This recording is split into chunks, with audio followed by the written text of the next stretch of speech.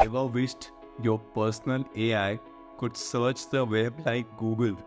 What if I told you it's not just possible but surprisingly simple? Stay tuned to transform your AI bot into a search wizard with MindStudio's custom functions.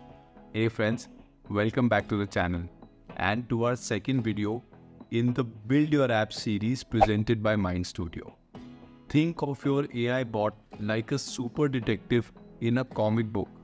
It's already pretty smart, solving problems and answering questions. But what if we give it a superpower by adding Google search? It's like giving your detective a magic magnifying glass that can find answers from all over the internet, not just from its own brain. And all of this is possible without having to know any coding knowledge. It's awesome. Let's dive in. So first we'll go to the website of MindStudio. I'll leave the link of the website in the description box below. Once you come here, you'll see this interface. Just create your free account. After creating your free account, you can either explore the showcase to see the various apps created by other developers, or you can straight away go ahead and create your own app. So I'll click on My AIs, then I'll click on New AI.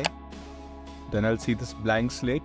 So here first, as we have gone through this interface before, on the left side is all the function box. In the center is the prompt center, and on the right is where the prompts are tested. So right now, since we are creating a new AI, the central part is completely blank. So if you come down here at the bottom, you can ask it to generate prompts. So I'll just click here on generate prompt, and here it asks me to describe what I want to create. So I'll just write. So here I have written, I want the assistant to perform a Google search based on the input provided by the user. Do not interpret the result, just perform a Google search and display the output, and I'll click on generate. So based on my basic description, the entire prompt section will be created here, as you can see. So it's gone ahead and created the basic description, the task, the constraints, and the output formatting. Once this is done, I'll come here and click on automation, and this is a blank slate. So here you can see the start button. So I'll come here and click on plus, then I'll click on collect input so that my chatbot can collect the input from the user. Then I'll come here and click on plus, then I'll come here and click on create new, then I'll come here and click on type. I'll change this to short text. The variable will remain as input. Then I'll change the label text. What do you want me to search? Question mark. I'll let the placeholder text remain blank. Then I'll upload an image which I've downloaded from the internet just to make this a little lively, and my image has been uploaded. Then I'll go back to main flow, and once again I'll come here and click on plus. Then I'll click on run function to access the custom function. I'll come here and click on browse community functions. Then I'll go down and I'll click on this Google search basic. I'll click on import. Then I'll come here again and search query. I'll write in double curly braces. This is very important. Do remember to use double curly braces. I'll write input, and I'll close the double curly braces. And in the output variable, I'll write result. Once this is done, I'll once again click here on plus, click on send message. Then I'll click on the send message block. I'll come here, I'll write print double curly braces result, which is the name which I had given to the output variable here in the Google search. If you see here, we have named the output variable as result, which I have just once again pasted here, and that's it, we are done. So now I'll come here and click on this title box, so I can name this Google search test. Here you can give a short description if you need, and the landing page is enabled. That's it. Once all of this is done, just come here and click on preview to preview this before you go ahead and publish it.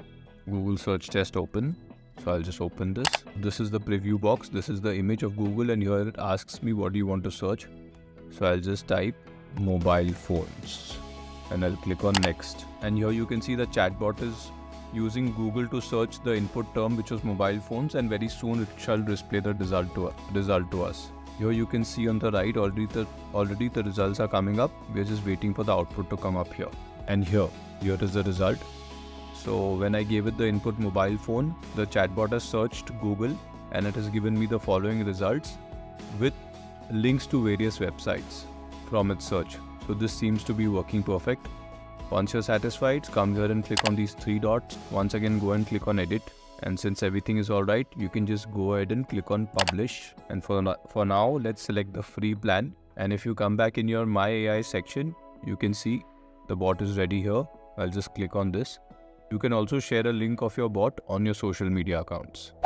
If you enjoyed this video, you will enjoy this video which is coming up here on the screen, where we have covered the basics of MindStudio app, and where we have also seen that MindStudio suite has plenty of existing templates which can be very easily remixed as per your need to create your own bots instead of starting from scratch. Do check it out. Thank you for watching this video. I will continue to strive to make more such videos where we can see how we can leverage the power of AI for our greater good. Thank you and see you in the next video.